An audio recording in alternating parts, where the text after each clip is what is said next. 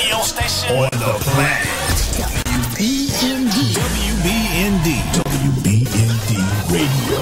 Home of the Brothers in Demand radio show. This is gospel music 24/7. Become the worship Christ. The opinions expressed in this show do not reflect the views of WBND Studios or any associated affiliates. Coming to you from a biblical perspective, we are hoping and praying that we can help you to know God and to know Jesus in a more intimate way. You are listening to the Tabermacle Trinity Hall Show. WBND Radio. Welcome to WBND Radio. Tabermacle Trinity Hall. WBND Radio. Listen. Every Monday at 6:30 p.m. Tune in every Monday. Tabermacle Trinity Hall Show. Every Monday, 6:30 p.m. Hello, good afternoon, and good evening to all our listeners out there. God bless you today. Today was a wonderful day. Had a great weekend. Amen. And we pray that you had a great weekend as well. Thank you for joining us on the WBND Radio, the #1 internet radio on the planet. Well, we are the Tabermacle Trinity Hall Show with your hosts James and Pamela Harold, and our producer Moses Blue. Amen. So today, baby, how have your day been? It's been busy. My day is busy every day, but I've been in a quiet state. Yesterday church was good, and so I've been listening, trying to feed on the two sermons that I heard yesterday. So I'm in a quiet state. You're in the desert, huh? Not because of anything you did wrong. You just right there in the Mount of Olives to it. You're just simmering right now, right? Simmering. Amen. How was my day? Because I know you was going to ask. Amen. It was great. I had a great day. Actually, I really did. I had a count of pure joy when you fall to diverse temptation day. Mm-hmm. I mean, really, I was going through something, and all of a sudden, I was on my phone, and it just popped up.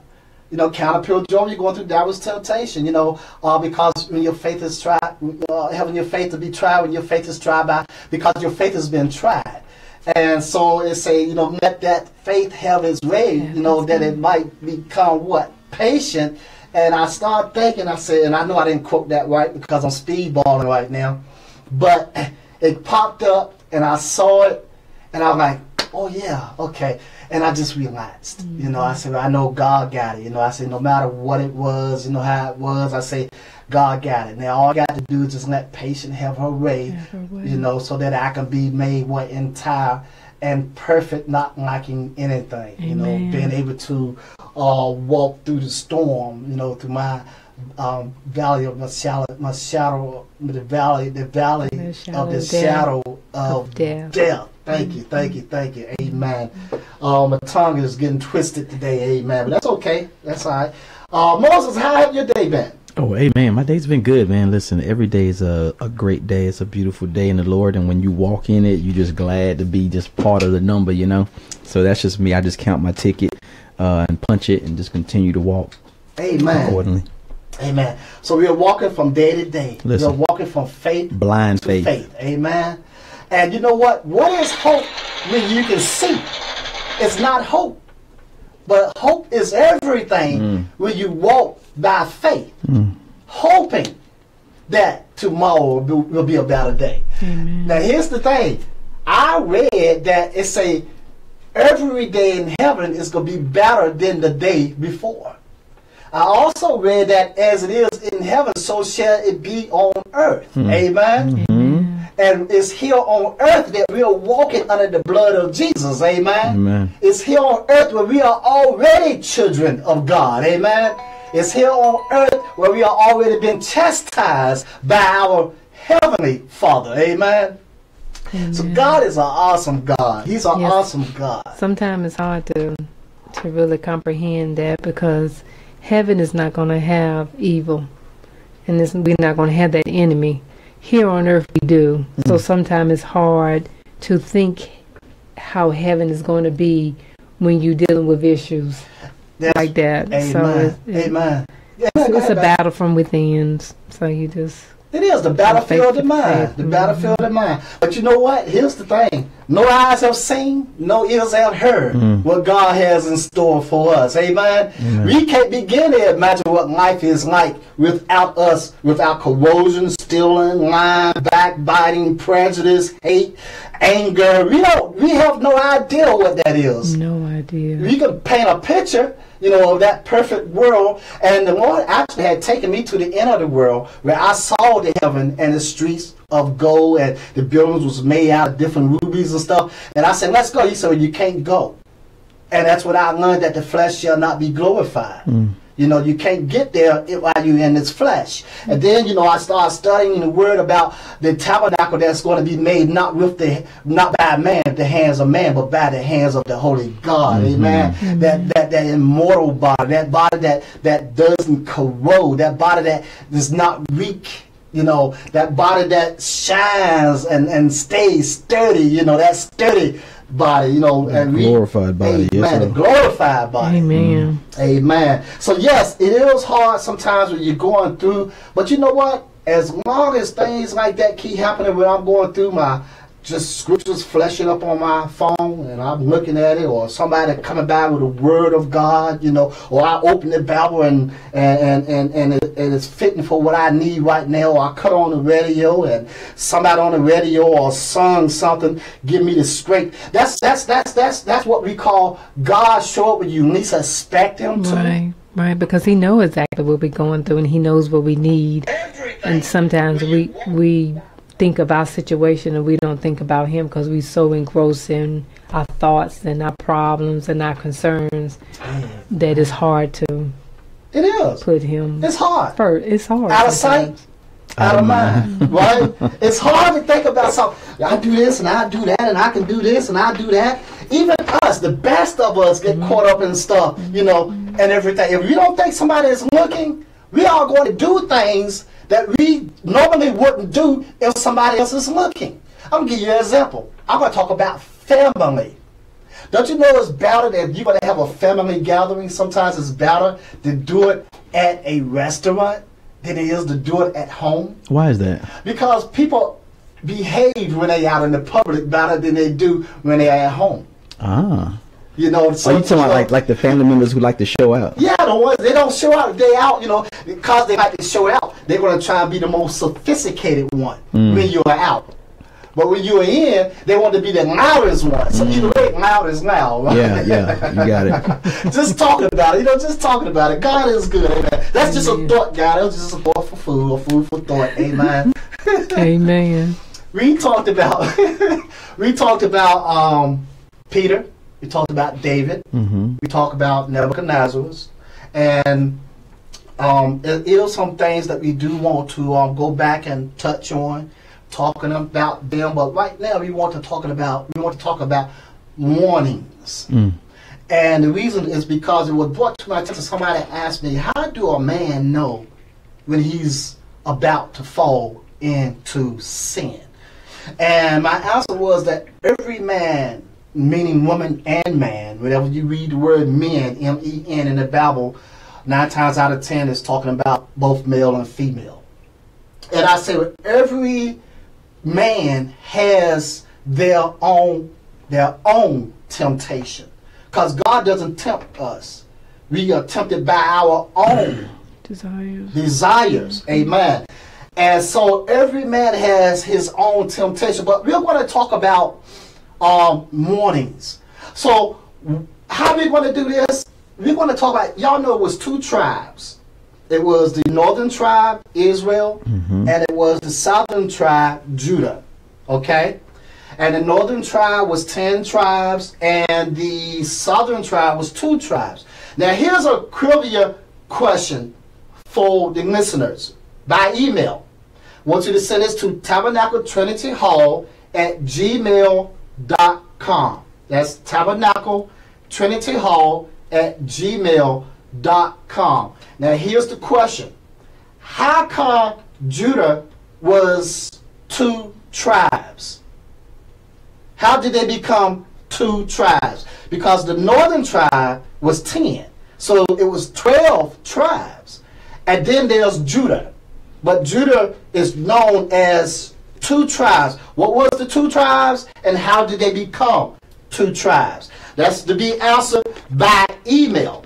So what we're trying to do, guys, we're trying to motivate you to begin to use that email to start sending questions or things that you want to share. And we'll read it. I want to read what the majority are saying. Yeah, to be a part of the show. Amen. This is a family gathering. Yes. Because we are the family of God. Amen. And we have to encourage each other. And this is, even though we're speaking it, they can be able to share something that we can eat on and be blessed.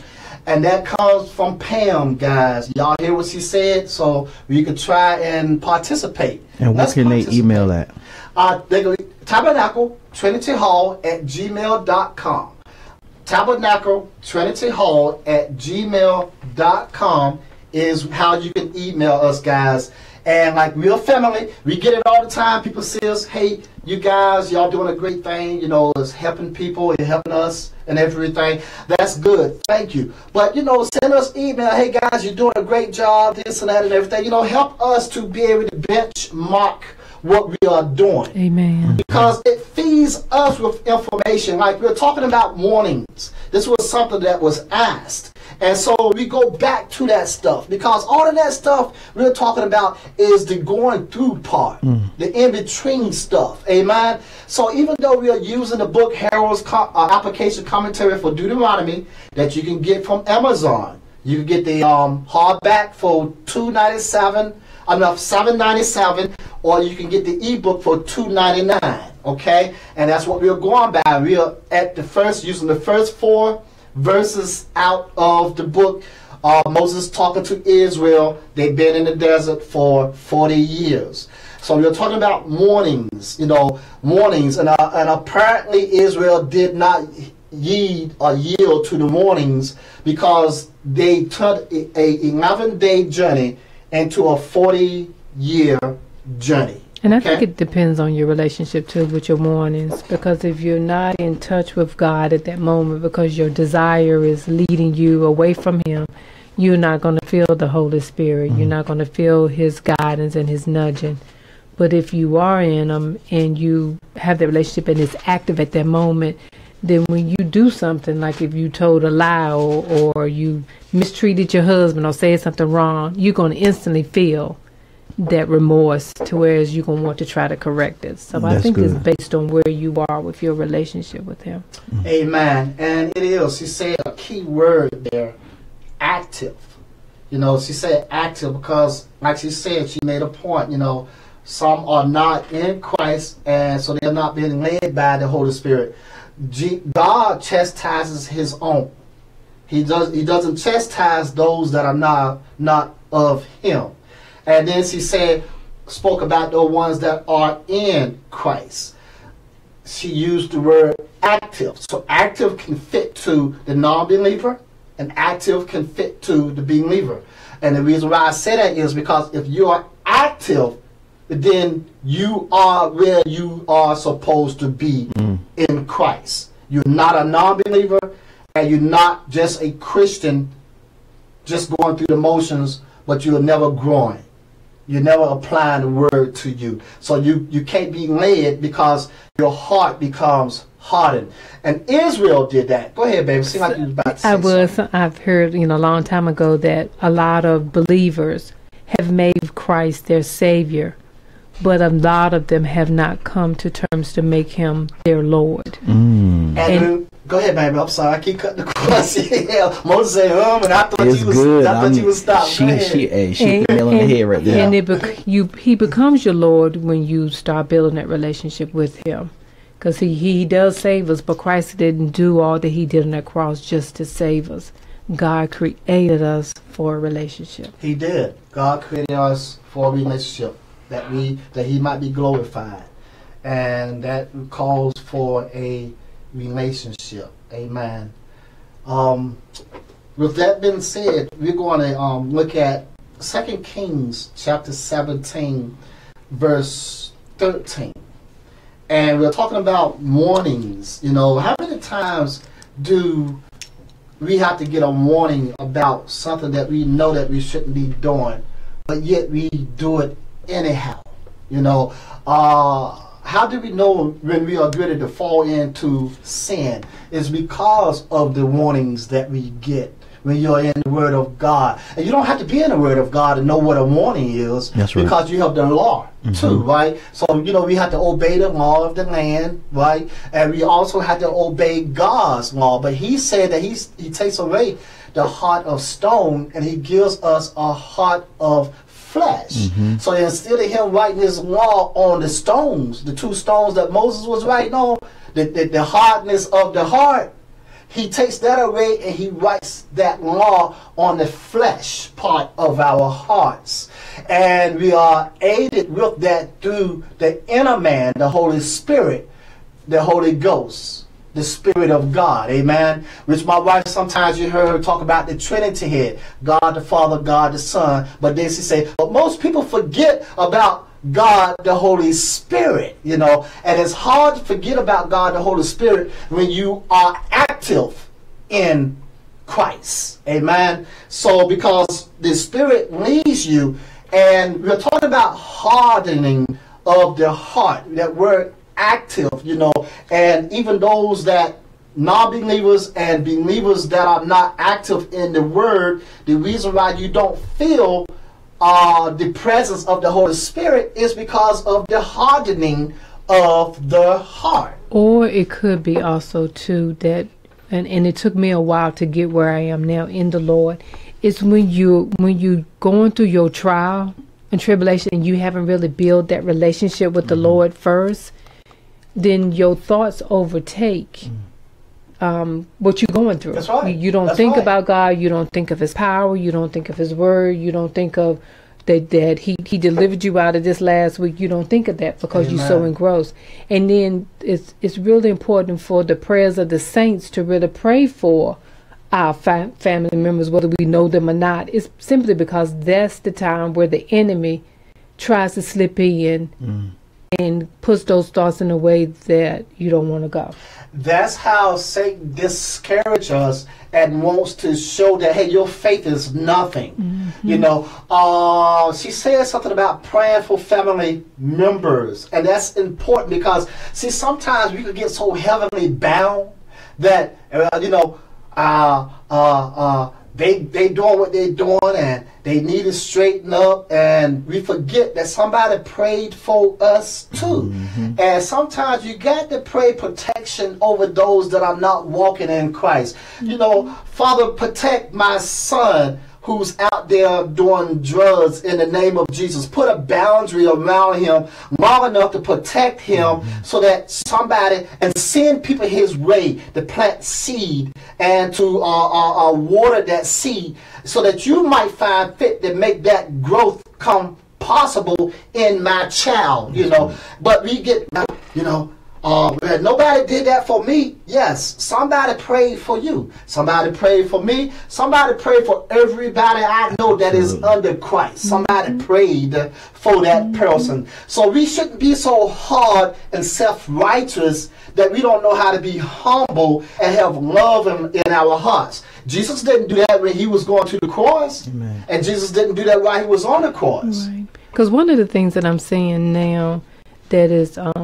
seem to be an outrage is people are so depressed that people are going into this depressive mode to the point where Satan is using that tool that's causing a lot of people to commit suicide.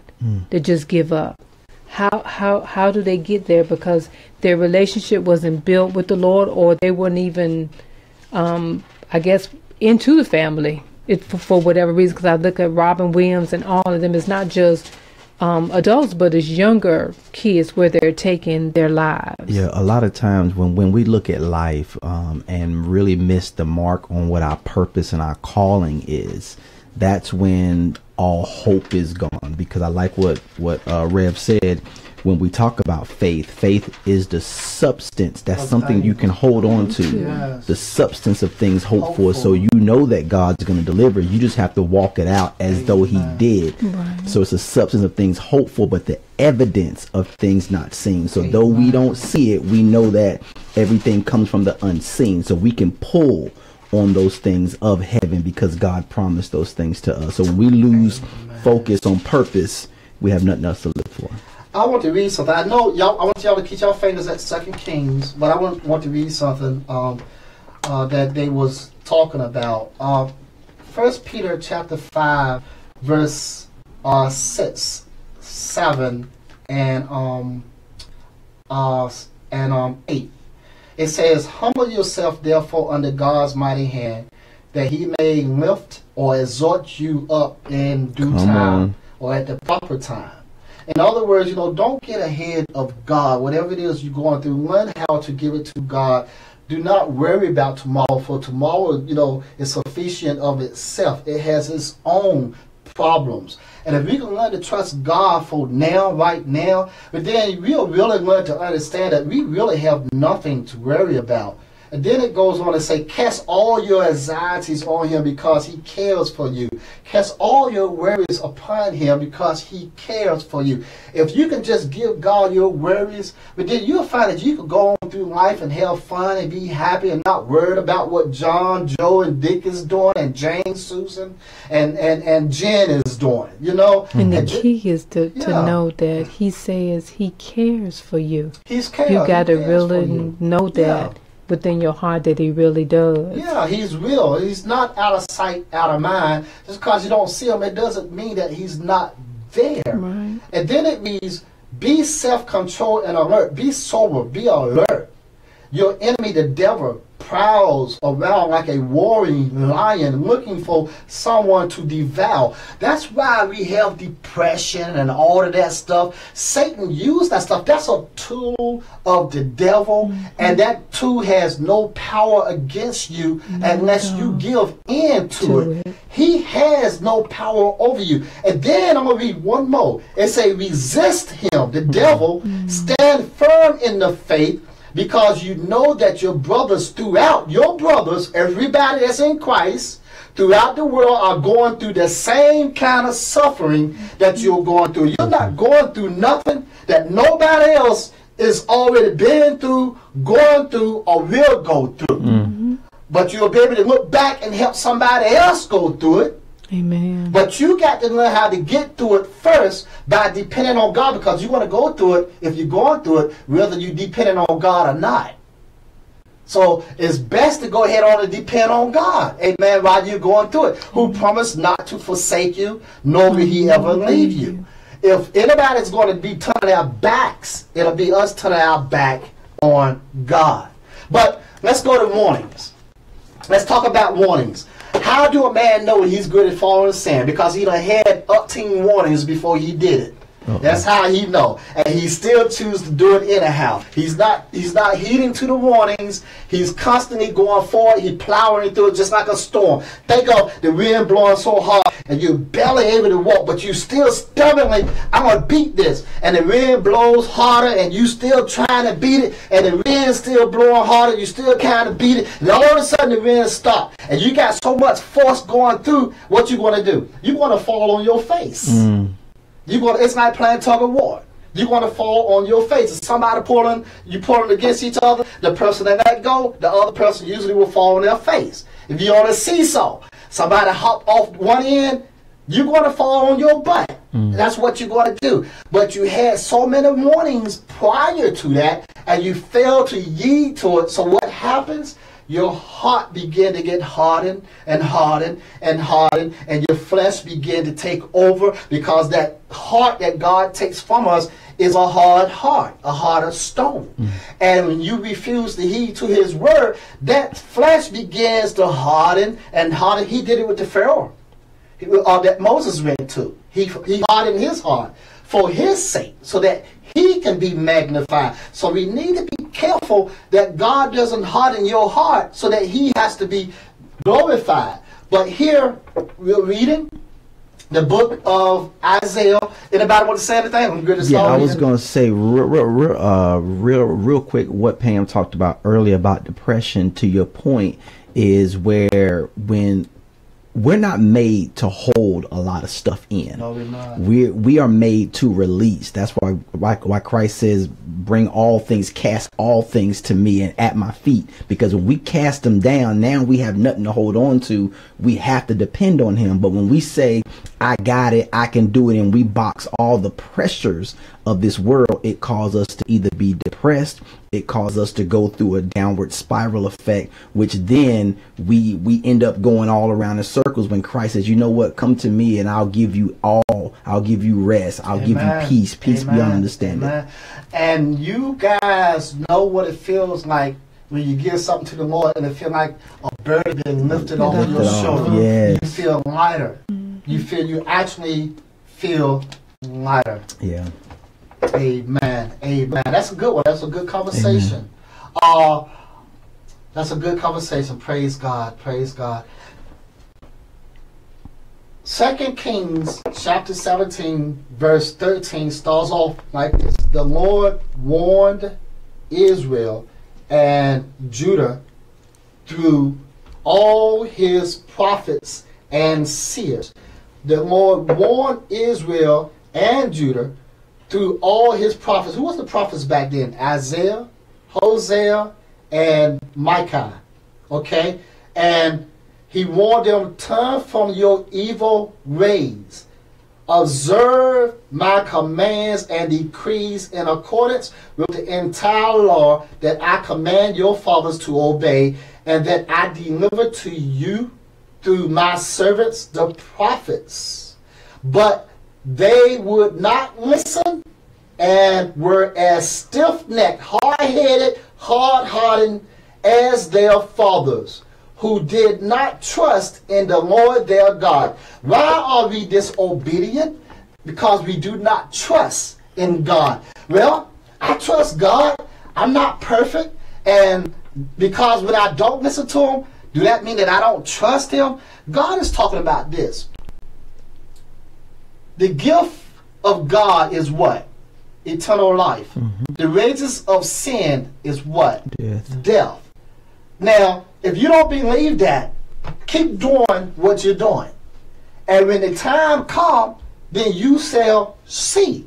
And a lot of situations that we put ourselves in is a road to a dead end. And a lot of times you don't see that until you get to that dead end. The first thing you say, man, why did I do that? Why did I choose to do that? Why did I go that way in the first place? Because now you're digging your way back out. And sometimes it's so hard to dig your way back out of something because you forget to throw the dirt under your feet. You're taking your dirt in the hole, you're throwing it out of the hole, you're making yourself go deeper and deeper in that hole. But what you should be doing is taking the dirt that's on the outside, putting it back in that hole, patching that hole back up, stepping on top of that dirt so you can lift yourself above that. Because before God got me, I was in sinking ground. But then once I heed to the word of God and gave my life to God, now I'm walking on what? Solid ground. Amen. And so you got to keep your ground solid in the first place. Amen. That's a warning. Amen. That's one, and then you have to realize too, and I keep saying this over and over again. It goes back because there's stages in our Christian family.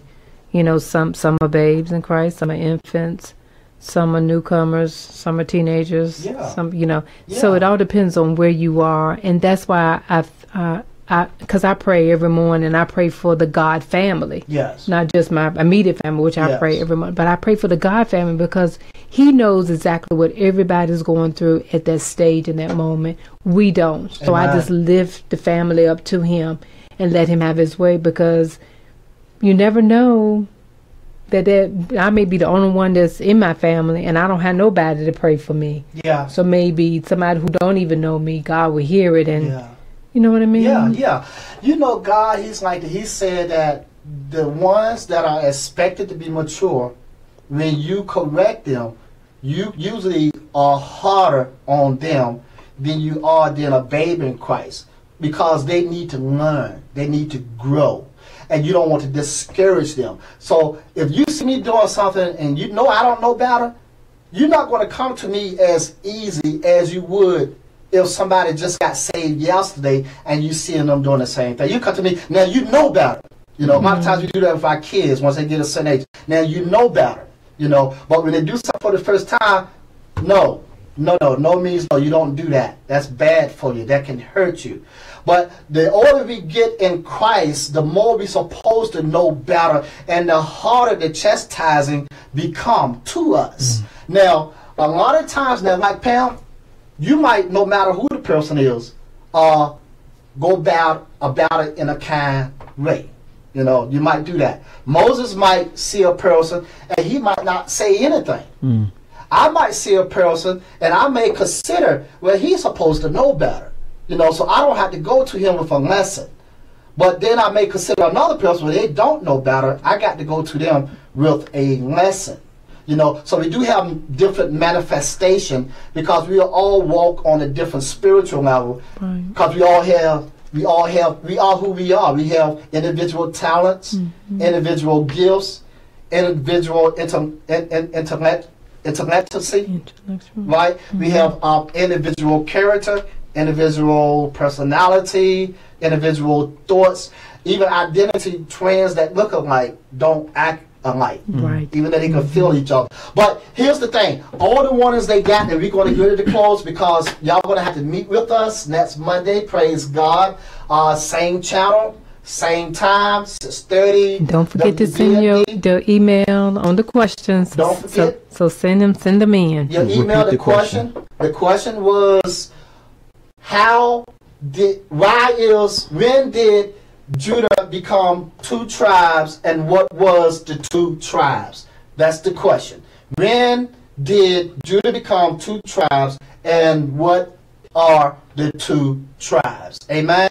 So we are on WBND, where you're going to meet us next week. WBND Radio, where our favorite line of the B is, where we can say to you that you are so beautiful. Be blessed. Be blessed. And warnings. You're listening to the #1 internet radio station on the planet. WBND Radio. Home of the Brothers in Demand Radio Show. This is gospel music 24/7. We come to worship